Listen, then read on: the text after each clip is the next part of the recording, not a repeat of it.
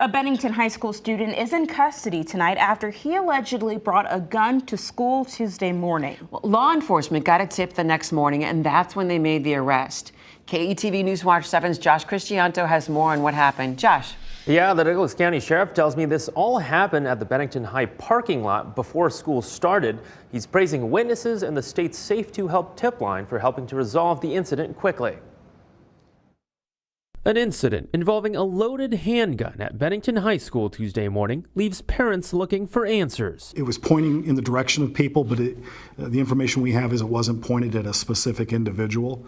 He didn't make any threats towards any individual or any specific threats towards the school. Bennington Public Schools says the suspect, who is younger than 16, never took the weapon inside the school, but the district and the Douglas County Sheriff's Office only learned of this until tips came into the state's Safe to Help system the next morning. This tip line was excellent. Although we received the tip a day later, the fact that a student had the courage to call it in helped us resolve this very quickly. The teenager involved was arrested and booked on weapons and terroristic threats charges at the County Youth Center. Deputies found the handgun at his home. That's where they believe he got it.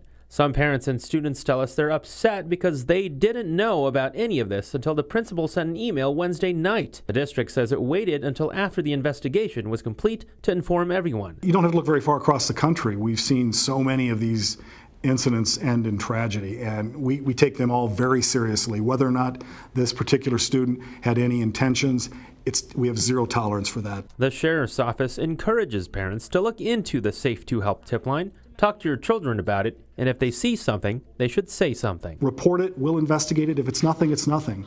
But again, it gives us an opportunity to address the situation before it gets any more dangerous. You can download the Safe to Help app on Google and Apple devices. Remember, you can remain anonymous. As for the Bennington incident, no word yet on a motive. No one was hurt. Julie. So glad that's the case. Thank you, Josh.